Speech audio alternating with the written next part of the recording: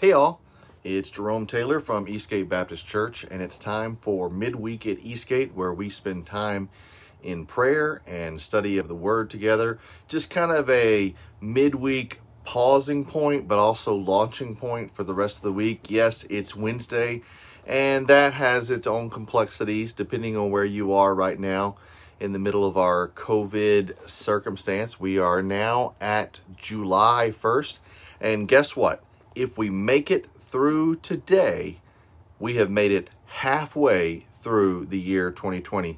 And I know some people say, well, shouldn't that be June 30th? Shouldn't that have been the midway point? But it's leap year. So remember, that's another element of the 2020 surprise. So we are on day 183. And we only have 183 more to go. And so I'm excited about what that means for us as we're together. So tonight we are going to spend some time in prayer. And as we prepare our hearts to do that, first of all, I want to invite you, if you would like to have your request made known, you can certainly comment in our little element line there, and we will certainly pray for one another together. But you may also send us a message, and you may email us through connect@eastgatebaptist.org. Those are ways that you can do that if you do not wish to have it in the comment line for all the world to see, or at least for our Facebook group and that kind of thing. You can certainly get on in that way. A couple other things we want to be praying for. Certainly we are working towards cultivating a system where we show people our care and think about how we carefully come back together. We just finished our 4th Sunday back, and it has been an incredible blessing each week. Hi, Pete and Krista. Hi, James, by the way. I saw you were there earlier. And it has been a beautiful time that we've been together. Very sweet fellowship, very encouraging. Each week we see new faces coming back and returning to be with us, singing songs of praise together, spending time in prayer with one another, spending time learning through the Word together. So I want you to continue praying for us as we work on all of those elements. Certainly, we want to continue growing and bringing back some of the ministries that we had and readjusting others to best fit the need for the mission. That's a work for the church, to help people grow in the grace and the knowledge of the Lord Jesus Christ and to bring Him glory. So what we do, how we do that, the message does not change, but sometimes the methods have to be tweaked for where we are currently as a people, where we are currently in our community, and so we're looking at all those adjustments. So pray for your church leaders as we look at all that. Certainly there's some scares about what's going on in our community right now. I see some of the institutions that some people frequent are being shut down. Some of them are being extended for their closures at this point. So we know that provides a rocky turmoil for many because their job may depend on certain places being open, and they have not yet opened, or they are closing back, and particularly certain restaurants and that kind of thing. So we're praying for all of those working in those areas. But tonight, as we spend time in prayer, I want to focus on a key word. A key word is, well, it's a word that is placed in key for what we're going to be looking at. And tonight's word is willingness. Willingness. We know that the Lord's Prayer was a part of that model, is that we pray that your kingdom come, your will be done on earth as it is in heaven. And we know that Jesus said in his prayer in the Garden of Gethsemane, nevertheless, not my will be done, but yours. Hi, Cheryl. So glad that you're here. And I want to say thank you for everyone that's tuning in Facebook Live. You guys are awesome. We will be posting this on YouTube later, and you may not be watching this live, but we're grateful for anyone that would give the moment to tune in today. But willingness is our key word that I want us to focus in. What does willingness mean for you? What does it mean when it comes to your submission to the Lord? And what I mean by this, I think all of us as Christians, we want to be able to answer and say, I am willing to do whatever the Lord would lead me to do. And that's something I'm convicted of in my own life. I want that to be true in my own life. But being honest about that, while the desire to do the Lord's will is there, the doing it and the reason behind doing it is often blurred. And I don't know if that's where you are in your life, but as we're going to look at Ephesians chapter 3, verse 1, we're going to see how Paul calls himself a prisoner of the Lord. And Paul was not a perfect human being, but we're going to be looking at his life and how he submitted to the Lord even though it cost him greatly. He was willing. Even though it would require suffering on his part, he was willing. Even though it would require him to do the hard things, he was willing. So as we're thinking about this key word of willingness tonight and what it means as we surrender and submit to the Lord in his will above all things, do you have any caveats that you say, yes, I'm willing, but? Like, I'm willing, but I want the approval. I'm willing, but I need the affirmation. I'm willing, but only so much as it doesn't cause me pain. I'm willing as long as I don't have to sacrifice any of my current status or possessions or lifestyle. I'm willing to do whatever, but do we tag a little but at the end? But I need this to make it happen. I think for us as Christians, our prayer needs to be, Lord, I'm willing, but where I fight that against that, I need your help. I need you to walk with me. I need your spirit to dwell with me, because as much as I want to, the will and will do it sometimes is a struggle. So let's take some time to pray. Like I said, if you have any prayer requests and you want to make them known in front of others, you can certainly comment and share those. If you do not want everyone else to know, you can email us through connect@eastgatebaptist.org, or you can certainly message us whenever you're seeing this through Facebook. And that will be a way for you to share your prayer request. Hello, Kayla. Hello, Cheryl. Hello, Pete and Krista. Hello, James and Jim. Those that have been tuning in with us tonight in this moment. And we're grateful for anyone else that will tune in. And like I said, this is going to be recorded. It is being recorded and will be posted later on YouTube as well. So you may not be watching it live, but I want you to let you know, even though I may not see your name, I'm very grateful that you're giving us this moment. So let's take some time to pray together. Once again, that keyword, willingness. Are we truly willing to follow the Lord in costly ways, out of an overflow and a gratitude for what his grace has done in our life? Let's pray. Lord Jesus, I am indeed grateful for you. I should not even have the right to do this, to even get online and share the message of who you are. But were it not for grace that rescued this lost sinner, that continually is working in my life. I am not yet perfect, and you are working within me to teach me more and more about who you are, to recognize where I do things sometimes because I want to, and it's out of my pride, and not based on who you are and based on your work of grace. But I'm thankful that grace is still there, and that you work even those things to your good. But I pray that you would continue working on me.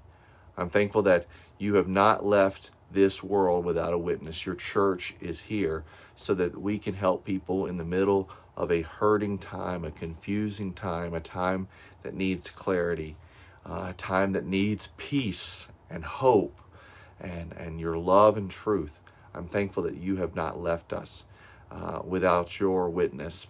And more importantly, you have not left us alone. You say, for all of those who come to you that place their faith in who you are, you dwell with us through the Spirit within our individual bodies as believers. We are temples of the Holy Spirit, and I don't always understand what all that means. but I know it's the promise that you will never leave us or forsake us. So God, tonight, as we talk about what it means to work and be willing, particularly to serve you and to speak out your word, I pray that you would help us to grow in our understanding of you, that we would be encouraged. We would see that all of this is done not to guilt us, but to show us the extravagant grace of your Son, Jesus Christ. Now, Lord, have your way in this time. In Jesus' mighty name we pray. Amen. So, we are moving forward in our letter, looking through the letter of Ephesians. So if you want to go ahead and turn there, and in your copy of the scriptures, please feel free to do so. We're going to be in the 3rd chapter of Ephesians, but remember, this is just for our sake, looking at these numbers, the big number and the little number with the little colon in the middle. That is just for study and for us to stay together. But this was a letter written in its entirety to the church at Ephesus, and usually these letters were not only read in the one church, but they were taken and copied and shared with multiple churches. And the Lord has preserved this so that we might know him and follow him and trust him and grow with him.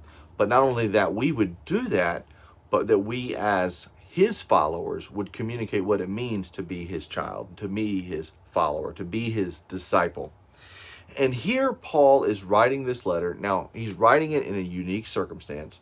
This is considered one of the prison epistles, prison letters. Paul is writing this from prison. Now, whether this is whenever he was in Caesarea by the sea, or whether or not this was whenever he was in Rome, we are not sure. They're pretty close together because Paul would spend a total of 5 years in prison. 5 years in prison. Think about the length of time that is. That is an immense amount of time. Particularly for the fact that he's doing it because he was being persecuted for preaching the gospel of Jesus Christ, who is the Savior not only to the children of God as the Jewish people, but to all nations. We're going to look at it in a minute, that this message of preaching on behalf of the Gentiles, preaching to the rest of the world, was the reason that he was really rioted against, reason he was really imprisoned. Yes, the message of Jesus Christ was central to it, but there were many people in Jerusalem that were preaching about Jesus, and they did not face the imprisonment that Paul would face. Eventually, persecution would break out upon all, but Paul really was ridiculed and imprisoned because his gospel went beyond just Jewish heritage, toward beyond people just like him, that spoke and talked just like him. It was a gospel to all, that the Lord was fulfilling his promises through the people of Abraham, the line of Abraham, that through his descendants all nations would be blessed. But many times people don't want to hear that. So, we're looking at this, and as we look at it, I want to quote to you one of my favorite theologians and pastors, kind of a hero in my own life. Well, not my own life. I read about him because he didn't live he's not alive at any point that I've been living. But a pastor from the Victorian age, so the 1800s, mid-1800s, in England, Charles Spurgeon. And so, not unfamiliar for me to quote from Spurgeon. You see his little bobblehead right there behind me, kind of thing, Yeah, I got weird stuff in my office. But this is what he said about the mission and willingness. He says, of every Christian here on earth is either a missionary or an imposter. And I know that's really bold and that's really tugging and like kind of jabbing. He says, you either try to spread abroad the kingdom of Christ or else you do not love him at all. It cannot be that there is a high appreciation of Jesus and a totally silent tongue about him. He also said this, if there be any one point in which the Christian church ought to keep its fervor at white heat, it is concerning missions. If there be anything about which we cannot tolerate lukewarmness, it is the matter of sending the gospel to a dying world. He also said my favorite quote by him about how this urgency is there and this willingness on our part should be there. If sinners be damned At least let them leap to hell over our dead bodies. And if they perish, let them perish with our arms wrapped about their knees, imploring them to stay. If hell must be filled, let it be filled in the teeth of our exertions, and let not one go unwarned and unprayed for. That there should be this urgent willingness that is here. And as Paul just finished speaking about the immense blessings that are ours who are followers of Jesus, who have received his grace, and it is absolute grace that we did nothing on ourselves to deserve it. We were all dead in our sins and trespasses, yet God has brought us to a place of faith. As those who have received it, and we recognize that the gospel is not just for special people, not even just for similar people, but for all those who would receive it.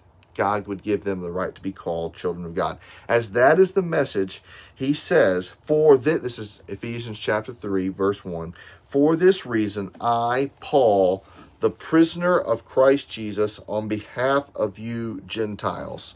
He's saying, for all these things I have laid out before, this is why I am a prisoner of Jesus Christ. He says, for this reason, I want to let you know this is happening. He's not hiding the fact that he's in a very unique and what the world would say devastating situation. But he doesn't want that to bring people down. He says in verse 13, so then I ask you not to be discouraged over my afflictions on your behalf, for they are for your glory. They are your glory. So Paul is writing to this church in Ephesus, predominantly a Gentile church with some Jewish believers, and speaking about how they have every right of grace that anyone of a Jewish bloodline would have. This is all because of Jesus, all because of his grace. And he says, it is for this reason that I am in prison. It is for this reason that the gospel was proclaimed to the Gentiles, and I am not ashamed of that. I am not reserved or hesitant about that. This is my whole calling in life, that the gospel would be made known to all peoples. And he says, this is why I'm in prison. I make no bones about it, and that's okay. That is okay. Now, I don't think many of us would be okay with being in prison. And Paul's not saying it's the best thing ever. It's the greatest situation ever. And he's not being sarcastic about it. But at the same time, he's not being self-pitying about it. He's not looking for or fishing for affection from the church. He's not trying to present himself as a pity party. That is not it. He is thankful even in his situation, even though it be bittersweet. So he says, for this reason, it's the gospel that was proclaimed to the Gentiles that he's in prison. And it's the gospel's consideration for the church that he's writing this. He says, it is the will of Christ Jesus that I am in prison. It is his will, and I am fully willing to follow and obey and surrender to whatever direction he causes me, even if it means I suffer in prison. Because I know it's according to his will. And it will bring glory to the church. He's letting them know that this is going to bring triumph. This is going to bring hope. It's not a lost cause situation. And what he's letting the church know in the meantime, that the gospel will bring us to identify with suffering. And that's where that willingness part comes on our half. Are we willing to follow the gospel? Are we willing to follow Jesus, even if it means we will go into suffering? In some relation to the world, it will cause suffering because we will deny our flesh, and there will be things that God just says no to. He just says no for you and I. And we will think that will be suffering. Are we willing to take that? Well, there will be suffering because we will deny the worldly institutions that are there that said that elevate these things as of greater value and greater worth than Jesus.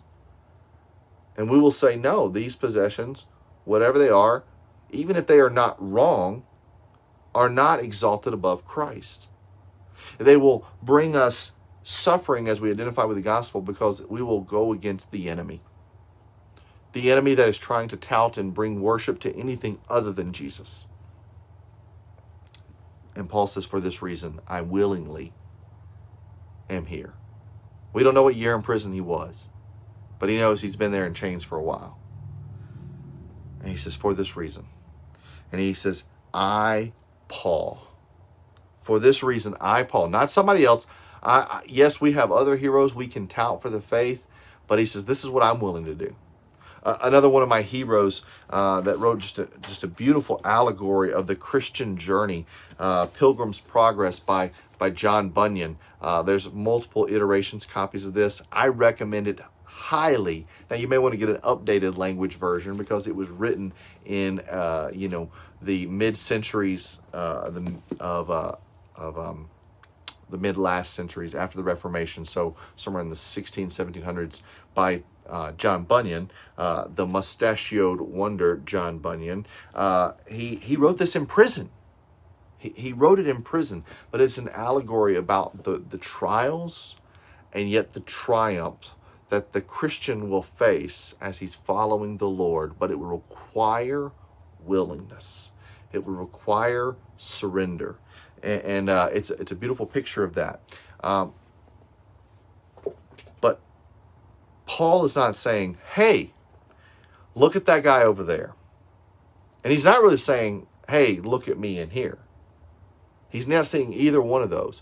But he is saying, as for me, this is what I'm willing to do. You see that phraseology quite a bit through the scriptures.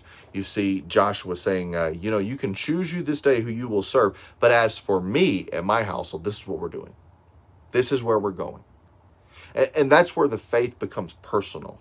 It's got to be that willingness, not on someone else's behalf or not for someone else, but between you and the Lord. Where do you stand? Where are you willing to walk with him? Knowing that Christ was not a stranger to suffering. And if we are going to be Christians, followers of Christ, little Christians, we may not go to the cross to die for the sins of the world because you can't repeat that part. But it will require bearing a cross. It will require suffering. The gospel identifies with Jesus. And Paul is saying, I'm willing to do this. I, Paul, who was once known as Saul of Tarsus. I, Paul, who was trained as a student under Gamaliel, the rabbi, the famous rabbi of that day. I, Paul, who was a Pharisee of Pharisees. I, Paul, who am a Hebrew by birth. I, Paul, who was from the tribe of Benjamin. I, Paul, who is a Roman citizen and is available to all the rights afforded for a Roman citizen. I, Paul, who have all this. He was also the Paul that says, I consider all of that dung in comparison to knowing Christ, his suffering and his resurrection. This is the words that Paul would give us. So he's identifying with this, and he's willingness to face self-sacrifice with even bittersweet rejoicing. He's not saying, give me trials or give me death. That's not what he's saying. He's not inviting the suffering, but he's willing that whatever Christ would take him, he's willing to go. And he's doing it with rejoicing as he looks at verse 13, that this was for your glory. So what we see in Paul is he's not complaining about his present situation. He knew that was the calling of his life. He doesn't avoid it and pretend it's not there. He's not doing that as if it's some stoic thing. Oh, just another day. I'm not a big deal. But also he doesn't paint it wrongly. He doesn't use it for his own pride. He doesn't use it for his own glory. He uses it for the church's glory. And so Paul, for this reason, I, Paul, the prisoner. And he says, I'm not just an ordinary prisoner. Reading different authors, Martin Lloyd-Jones, Tony Merida, different authors from different points in history, they really hone into this. And I think this is where we need to be moving in as well. That Paul identifies himself as a prisoner of the Lord Jesus Christ, of Jesus Christ, of Christ Jesus, the Messiah who is Jesus. I am his prisoner. I'm not a prisoner of Felix or Festus in Caesarea. Yes, they have authority. I go to trial before them, but I'm not their prisoner. I'm not a prisoner of the Jewish Pharisees that arrested me and had me had a riot to almost had me killed in Jerusalem. I'm not a prisoner of the Roman authorities. I'm not a prisoner of Nero. I'm a prisoner of Christ Jesus. In other words, Paul is saying, I'm a prisoner of Christ Jesus. So here's what I want to say. I do not belong to anyone, including myself, but Jesus.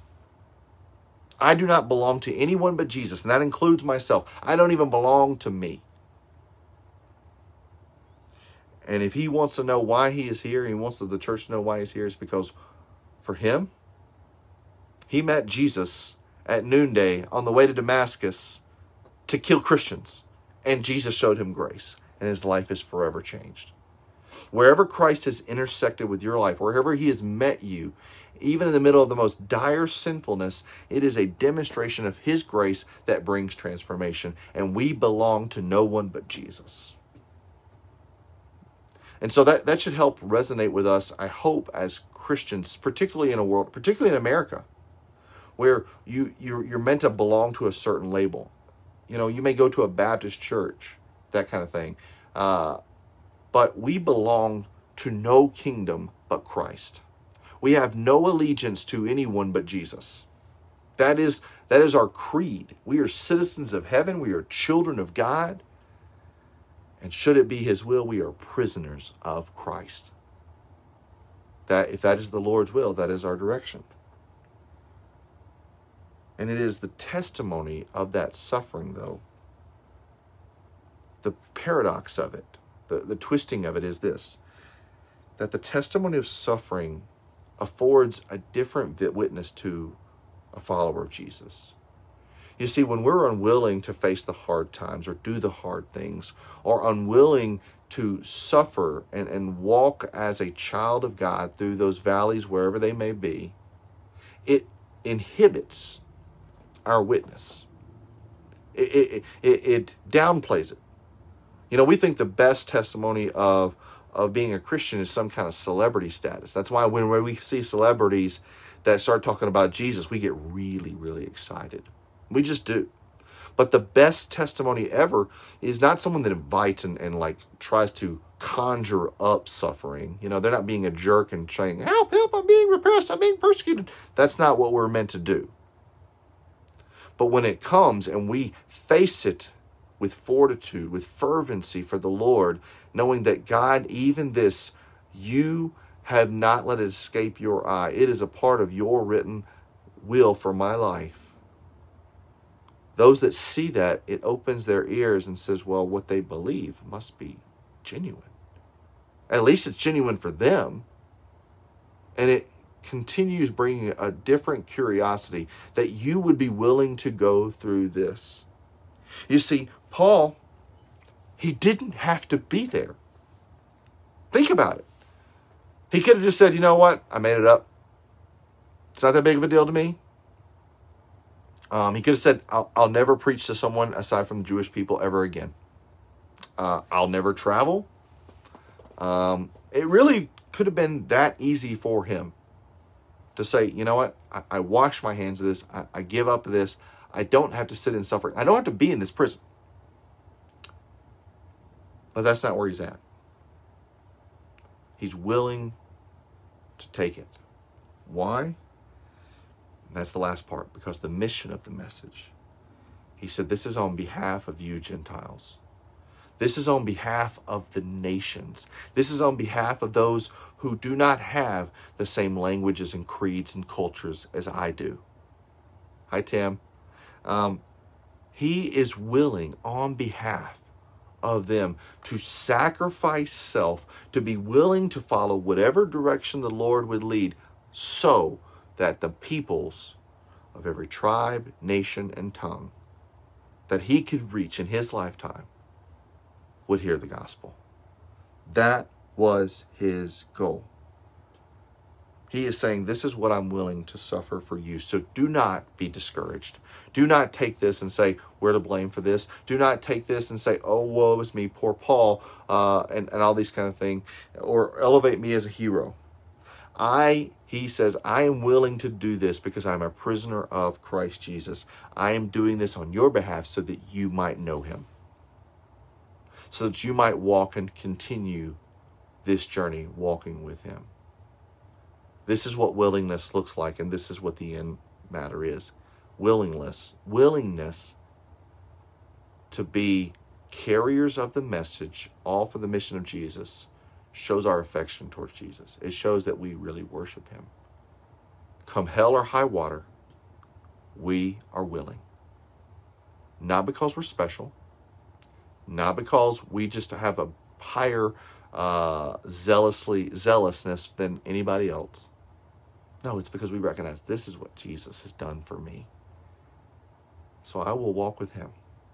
Wherever he leads, I am willing to go.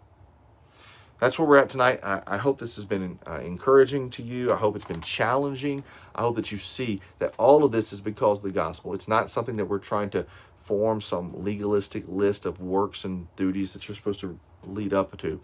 No, it's because you recognize this is what Jesus did for me, that he, the holy God, would see me in the offense of my sin, and he would take on flesh to live the perfect life that I was not able to live, but to die the death that I should have died.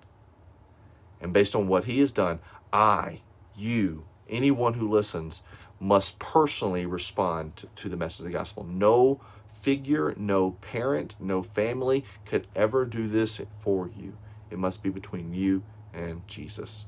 But when we encounter him and he intersects our life, we have that collision with Jesus, if you will, even right where we are, even as sinners, our life is forever changed. Not only where we're going, but what we're doing in the here and now. That says, I am willing to follow wherever Jesus would lead. We all love that message from Isaiah 6, I think, about the Lord being seen in the temple high and lifted up. And he says, whom shall I send? Who will go for us? And Isaiah says, here I am, send me. But if you read past the here I am, send me, you see that the mission that God gave Isaiah was very difficult. But yet it brought glory to Jesus' name, and it brought nations to respond to him. That is our calling today. It may be hard work that he calls us to, but it is worth it, so that those who respond to the grace of Jesus, just as we have, could have that glory just as we do. That's what our key word is tonight, willingness. I hope this has been a blessing. If we can help you in any way take your next step with Jesus, please reach out and connect with us. We would love to have that conversation. You could comment, or you can message us through Facebook. You can email us, connect@eastgatebaptist.org. And if you're in the Flint, Michigan area, we would love to carry on that conversation one-on-one. Please check us out at eastgatebaptist.org, and that's a way for you to connect with us. Until next time, this has been our midweek Bible study and prayer, and I hope it's been beneficial to you.